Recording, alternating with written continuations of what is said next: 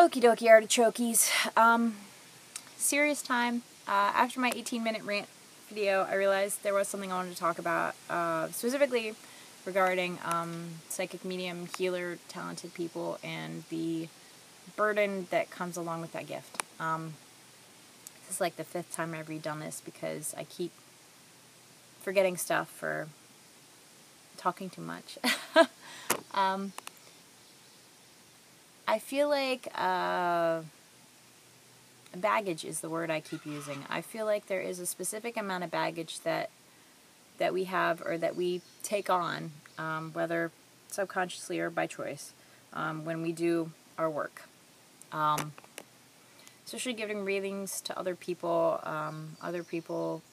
who are already sad and dealing with their loss, coming to us to speak to somebody.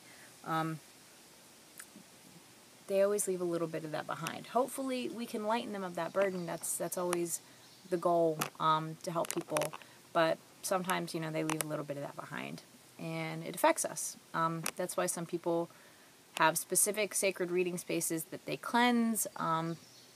Sometimes, you know, you just kind of do stuff and forget to take care of ourselves. Let's be honest. A lot of us indulge when we need to. For me, when I'm ghost hunting especially, it's Dr. Pepper, Good and Plenty's, and beef jerky. Awesome. Completely not healthy at all. If I were going for a healthy alternative, I should be drinking the high protein, high iron Ensure drinks, but I'm not, because Good and Plenty's are delicious. And I really wish I could remember who told me this. I want to say it was my teacher, but I'm not sure, so I'm not going to name drop there. But whoever it was said that mediums specifically protect ourselves with a layer of fat. And I have to say that's true. Not because we mean to, but because it is one of those subconscious things that pushes people away. Our society, for all that we do to embrace the gay people, the transgendered, you know, everybody, we forget us. You know, I would hope that we would embrace a teen exploring Wicca as much as we would embrace a teen exploring gender neutrality, but I know that that isn't true. I know that we are still cruel to those different from us. Of course, normally it's us that are different. Which is why we aren't open with that sort of thing till you're my age. So yeah, the health problems, overweight, forgetting to work out, indulging too much, sugar addiction, smoking, drinking, indulging. I want to say indulging because it's that thing that makes you feel better. You know, whatever you do to indulge. Some people shop, overshop. There's totally that. Retail therapy. I can't afford that anymore. I really wish I could. I miss it. I miss shopping. Of course, shopping isn't buying. Totally different. I want to basically say that you're not alone. There are people here who can help you if you're feeling frustrated, if you're feeling overwhelmed, if you're feeling heavy, if you're feeling burdened. I don't know if it gets better. It gets different as we age, as we change, as we accept different parts of ourselves and learn new things and have new experiences. I hope that one day, maybe 10 years down the road, that, you know, my kids will be of that age and society will be a little more accepting. That'd be awesome. That'd be super cool. Maybe by then they'll have proven that talent is hereditary and completely scientific. That'd be awesome. I'm not holding my breath, but until that point, I would like to encourage all the students that are practicing and doing stuff to find a mentor, to find a teacher, to reach out and find a friend that is also practicing, because it's awesome to practice with buddies, you know, to have someone to talk to, because we don't normally talk to our parents about this sort of thing, you know. I just talked to this dead guy, and I'm feeling really super heavy because he was struggling with all these issues, and I'm questioning the things that I believe in regarding these issues. Do you mind just listening to me? I'm pretty sure my dad would walk away. No, I know that he would. Or he would tell me to talk to my mother. Some people are certainly better listeners than others. And if you don't have someone, find somebody.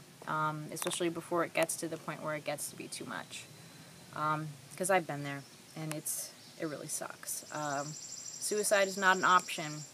And let me tell you why suicide is not an option. Suicide is like the reset button.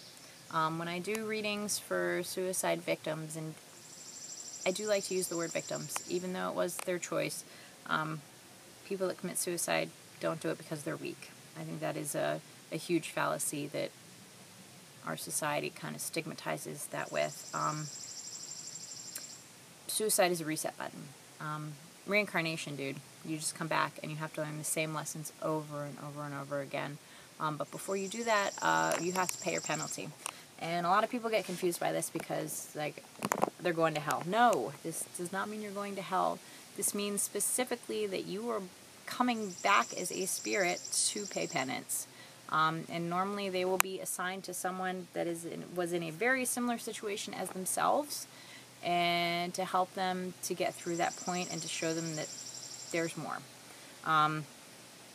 So for example, if someone committed suicide with drugs, then they would come back and help someone who is also dealing with drug issues or also dealing with, suicide issues, and help them through that point in their lives. And once they've paid their penance, reincarnation. You get to do the same thing all over again, but hopefully by helping those other souls or that other soul, you have learned enough to get through this time around.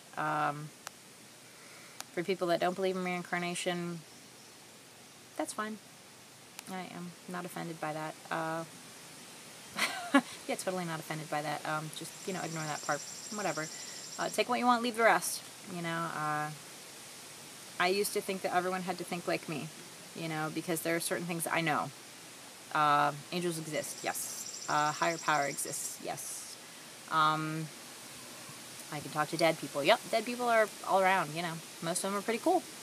Ghosts exist, that's fine. I've seen and done so much weird crap that at this point you could ask me if vampires exist and I would be like, probably.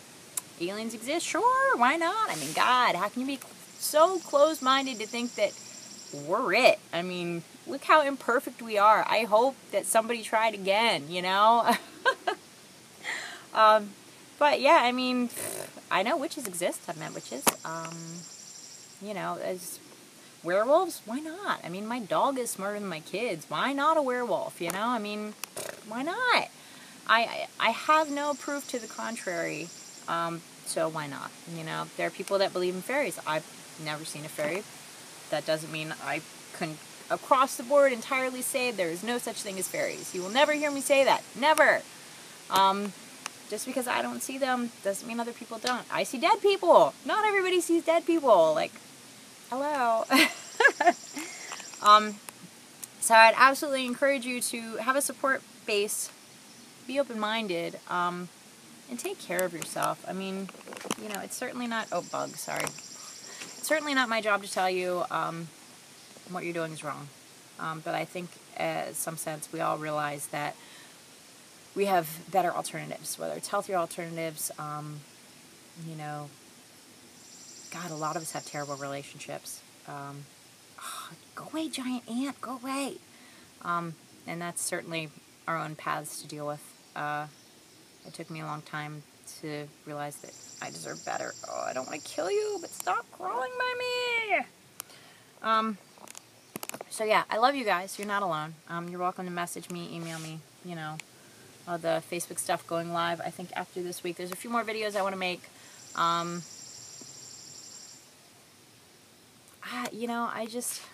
really want to let the teenage me know that you're not alone. So, I know that we all have struggles as we grow into who we are, and I wish that I had taken more time between being a teenager and a college student to figure out who I am. And I was lucky to do a bit of that, really, but I wish I had done more. So, yes, teenage me, We rock. We're awesome. There's nothing wrong with us. Find a better boyfriend. Please, God, stop dating that dude. Work on yourself. Find awesome things. Take trips. Like, have adventures, dude. Take 1,000,000 pictures of yourself, because God knows you're never going to have that body again. I promise. Seriously. Take lots of pictures. Do your makeup weird ways. Do your hair weird ways. Like, have fun. Live life. Be awesome. Because you are. So, and if you're ever in need of help, now more than ever, you know, the internet is alive with wonderful people that you'll never meet in person. Confess to somebody, dude. Yep. You don't have to hold it all in. And I love you. Regardless of anything else, anything that anyone ever tells you, I love you. Right now, here, today, in this moment, you are loved and cherished and appreciated and awesome. Alright? So have a good day, guys. Love you.